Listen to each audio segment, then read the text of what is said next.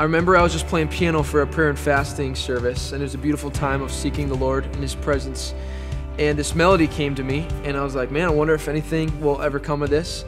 And I was like, man, this is a beautiful time to just write. I've got an hour. This is a beautiful time to see just what comes out of me in the Lord's presence. And the concept, how could I love another, is what came to me. So often we find ourselves kind of trapped in shame or in guilt.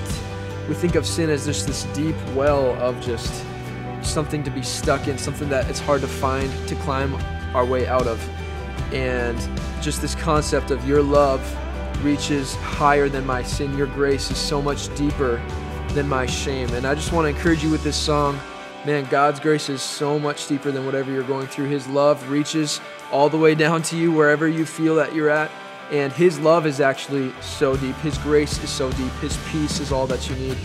And I want to encourage you to start thinking of those things as what is so deep, and not your sin, not your shame. And just to think, if you can try in those seasons to think, man, I feel so stuck in this, but I know God's grace is deeper. I know His love is deeper than my shame. I was thinking this song was done, but it turns out it just was missing something. It wasn't quite done. So I reached out to a now friend of mine, Jonathan Lee, and we worked on this song. We collabed together. And man, what a beautiful addition. Just the new chorus and bridge that this song took on.